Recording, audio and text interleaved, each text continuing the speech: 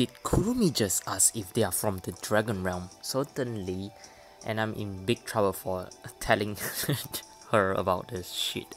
It feels like everything is frozen in time. Dragon Realm, or Ririka is smiling, trying to play dumb. What are you talking about? She sounds completely convincing. Wow, that is really... You are an actress, definitely. But then Kurumi focused on me. I squirmed under her gaze, unsure of what to say. You mean the theme park near Osaka? Dragon Realm, are you feeling okay? Yeah, let me try the... Both are really good excuses. Dragon Realm, are you feeling okay? I'm feeling just fine, although I'm a little bit disappointed. Most humans are much better at lying than you. Oh my god, stop saying at Ririka's face, okay? Because... oh no, let's see what is going to happen. You though, Ririka, a marvelous liar. Oh my god, why can't I just get a compliment? Instead, Ririka always gets the compliment. No kidding. Kurumi's words suddenly hit me. Wait, so does that mean you are a dragon? Yes. Ririka scowls. I don't understand how that's possible. Wait, what are you talking about? Kurumi's a dragon? Oh god. I didn't pick up on that at all, darling. I'm 5,000 years old. I've practiced hiding my true self, and I've also had practice sniffing out others. She plops down on a chair across from us, nonchalant and unbothered. I have known you were a dragon since I first met you. Kurumi's eyes lock on me. Well, except for you, of course, you're obviously human.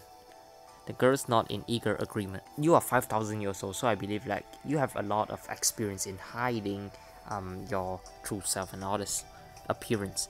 When I passed by the other day, I noticed something was off. You all look upset. As an elder dragon, it's my responsibility to keep an eye on all of you. Oh, thank God she's on our side. For a second there, I thought she was going to snitch on us and we all get in trouble. So what seems to be the issue? Someone stole the money we need for rent. We need to get it back, but we don't know how. You are going to trust her just like that? Yep, this is what I'm going to ask her. Who knows, she might be the main villain.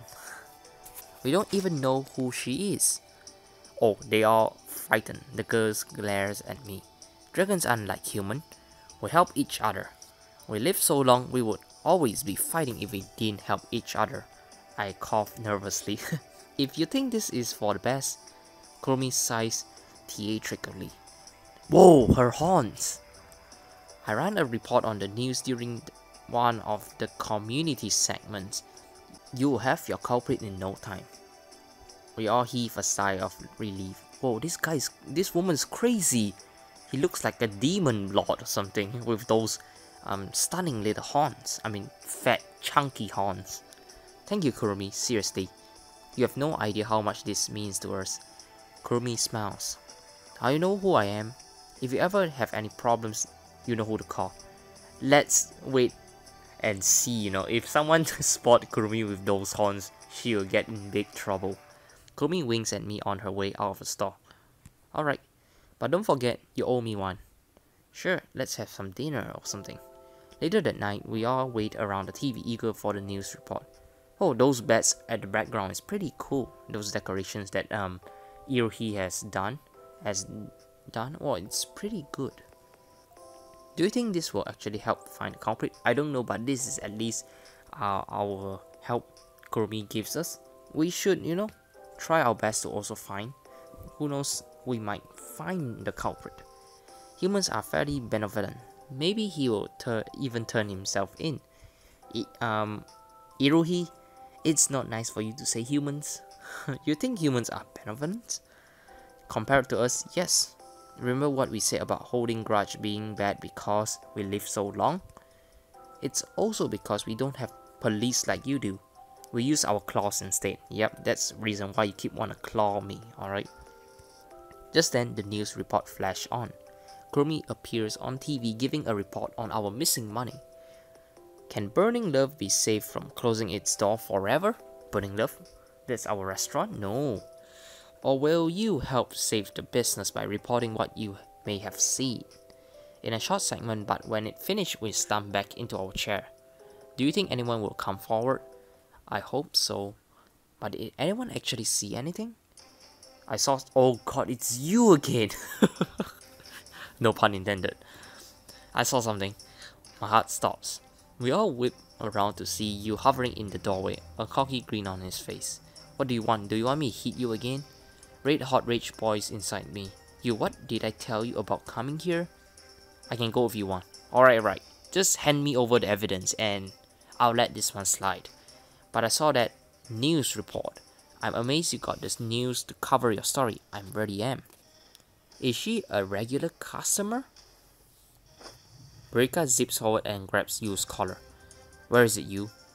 I'll tell you if you go on a date with me. Rika's so shocked she let go of him. Finally, it's time Rika teach a lesson like...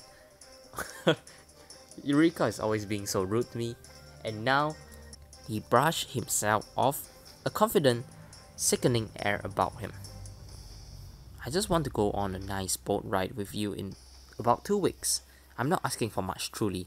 What do I say? We don't need the money that badly. She'll never go out with you. That's for Ririka to decide, won't you say? After all, she is a strong, independent woman. That's why I like her so much. Yu looks over Rika once more, smirking to himself. Yeah, you can actually, to be honest, you can take Rika away.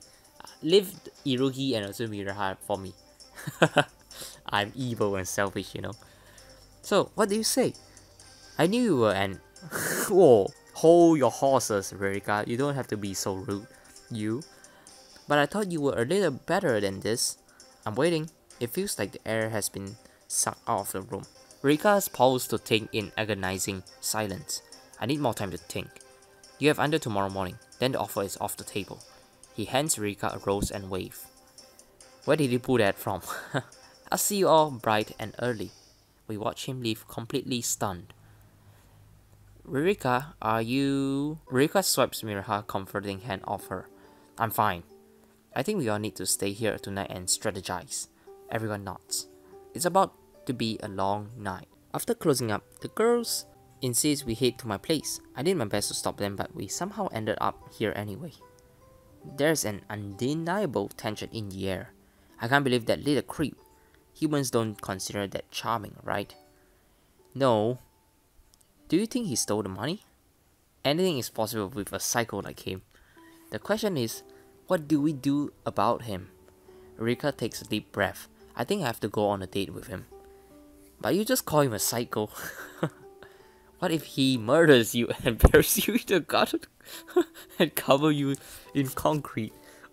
Oh god, this is by far the funniest line in this episode. She has been watching detective show again. Yeah, Miraha, you are crazy. I'm going on a date. But you are going to follow us and make sure he isn't up to anything. My stomach still churns at the mere idea of her on a date with him. Look, Ririka, it's not a bad idea, but if anything happened to you, we lock eyes for a moment.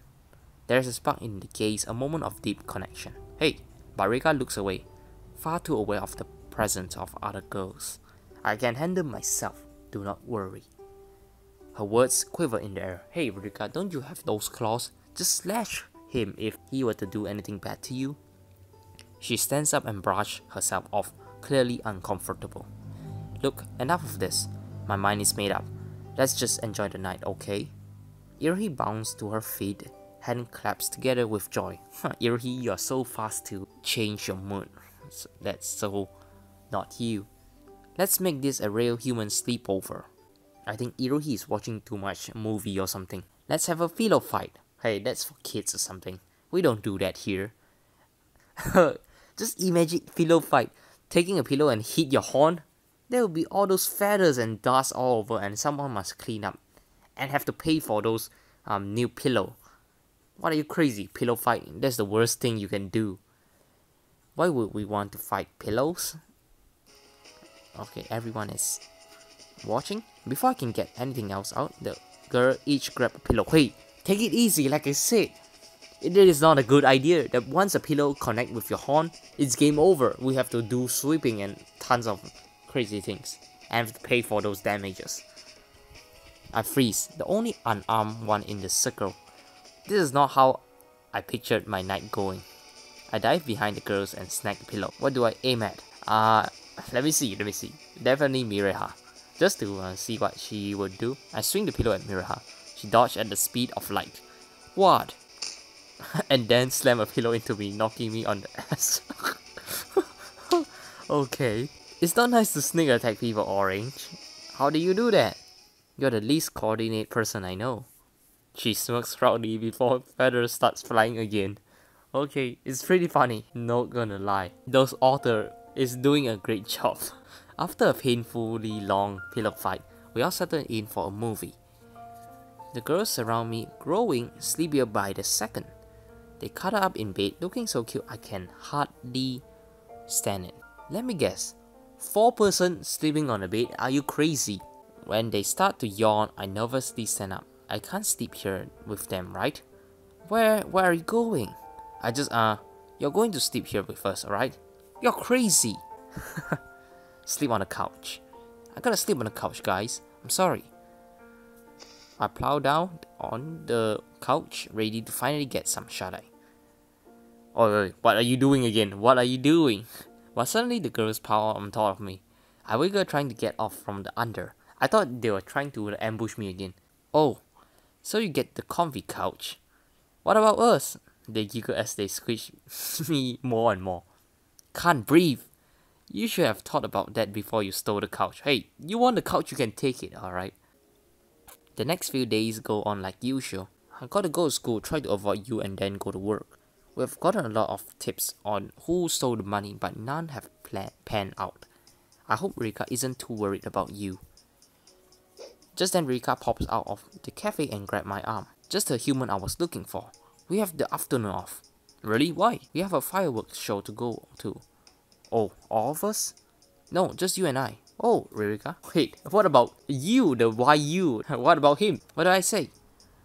Yeah, like a date?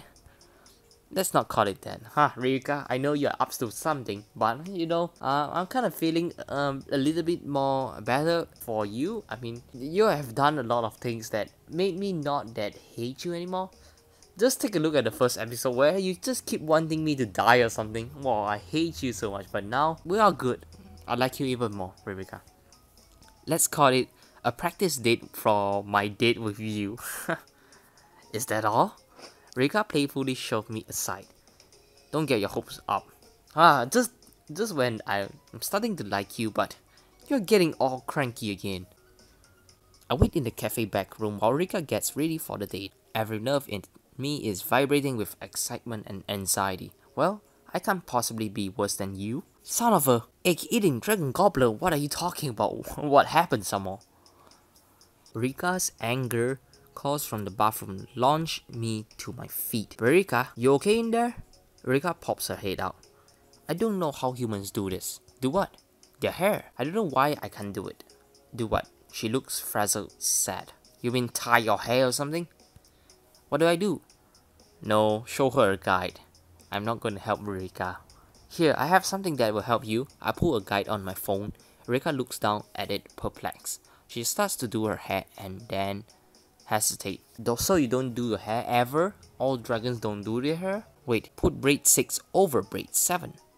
Which one is this? I think you're holding braid 3 and all this. Oh, so they're talking about hair stuff. How did I get 7 and these? We painstakingly try and follow the guide, each direction more convoluted than the last. This background looks so familiar.